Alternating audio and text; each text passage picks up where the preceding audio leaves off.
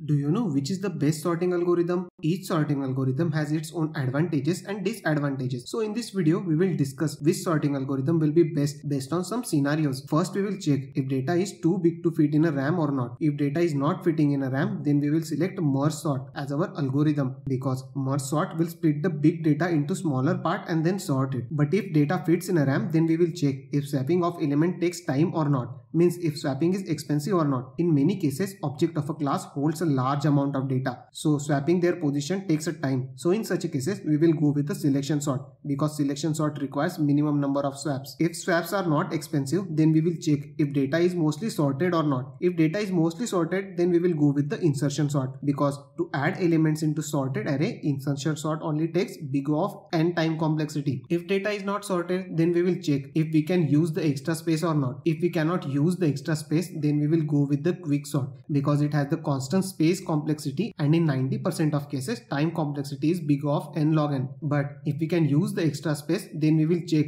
if we need a stable sorting algorithm or not. If you need a stable sorting algorithm, then we will select merge sort, which has n log n time complexity and big O of n space complexity. But if we don't need a stable algorithm, then we will go with the quick sort. Let me know in the comment section if you want me to create separate video on this sorting algorithm. Follow my channel for more such videos.